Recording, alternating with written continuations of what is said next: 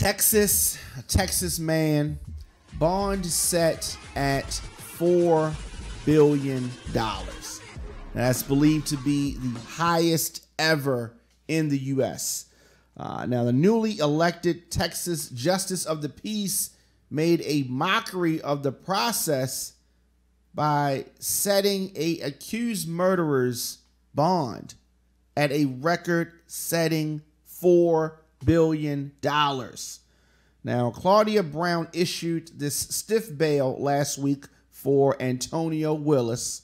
Here's a picture of Mr. Willis, who is charged with killing another man at a home in Texas back in December. It is believed that this is the highest bond ever. I can't think of anything else being higher than that. And it's crazy. So why is the bail so high? That's what a lot of people want to know. But the bail, the number so high that they couldn't even input it in the software for the Bales County Jail.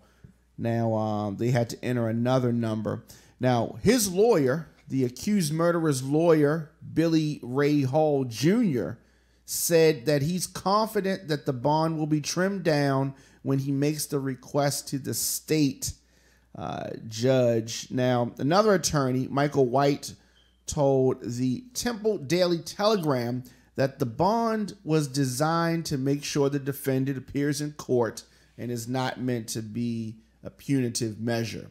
So, arbitrarily, judges just throw out random numbers. I mean, where did she get that number from? Like, that is a crazy number. More from the lawyer. He says that this justice of the peace is abusing the bail process in an attempt to make a name for herself, as opposed to setting a reasonable and affordable bond as required by law.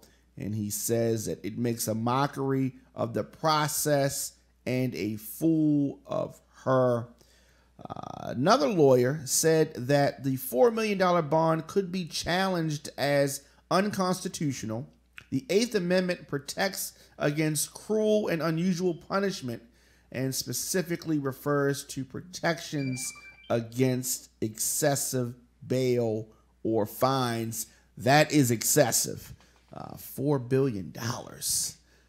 Let us know your thoughts in the comments section. Instagram, Facebook, Twitter, at The Diamond K Show, at Radio on Fire.